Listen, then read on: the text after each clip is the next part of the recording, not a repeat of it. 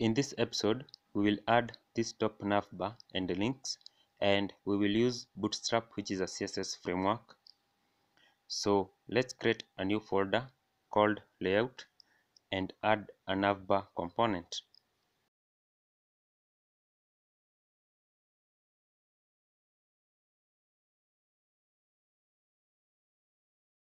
This will be a stateless functional component.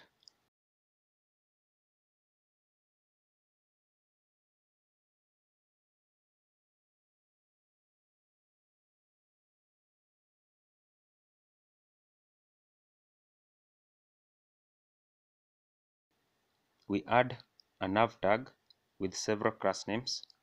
We want a light navbar with the content at the center.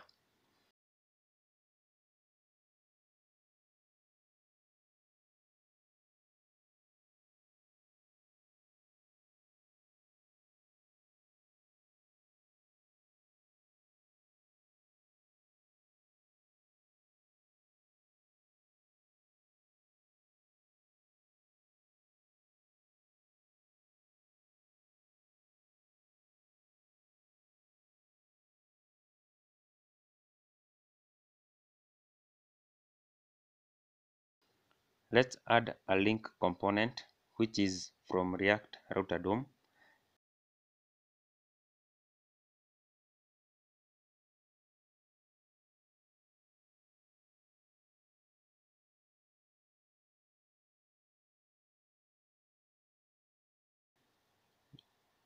And link the brand logo to our dashboard.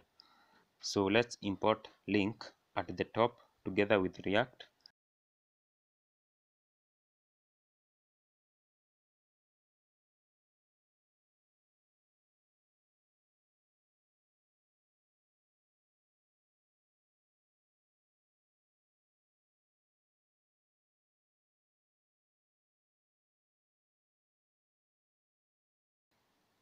And wrap our app name between the link component.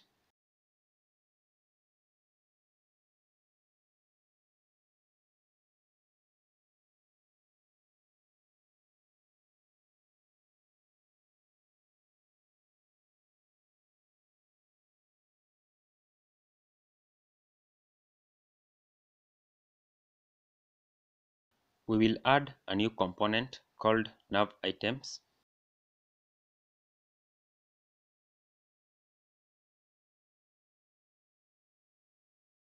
So let's copy the navbar component and create a new component for nav items.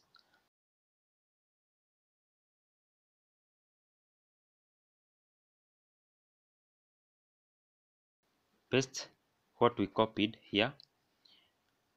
We don't need the nav here, only links to our different routes.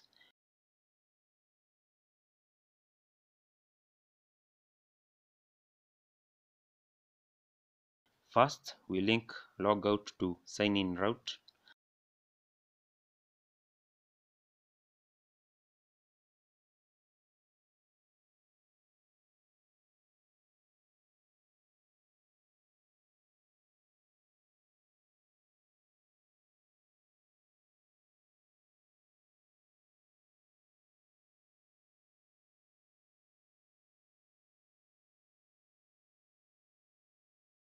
Then sign up to sign up route.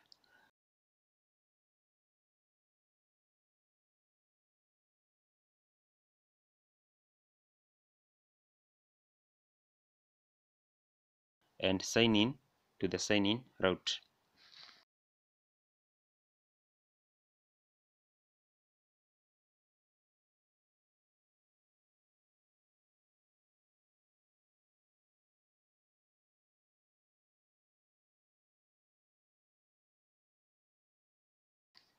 We edit the navbar to nav items and save the file. Now let's import nav items component to our navbar.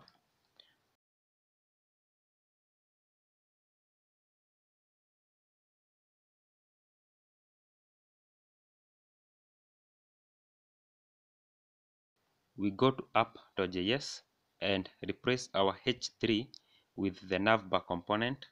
Make sure to import it at the top.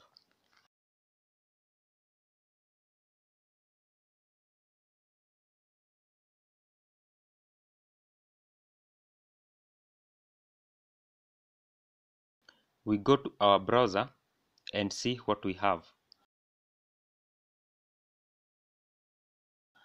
Let's change logout to sign out, although it means the same.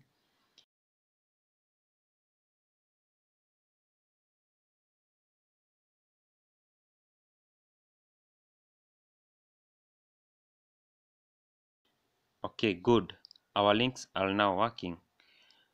When we add authentication, we will be able to separate the links depending on auth status. So next, we will style our sign in and sign up components. Remember to subscribe and turn on post notification if you haven't, and share.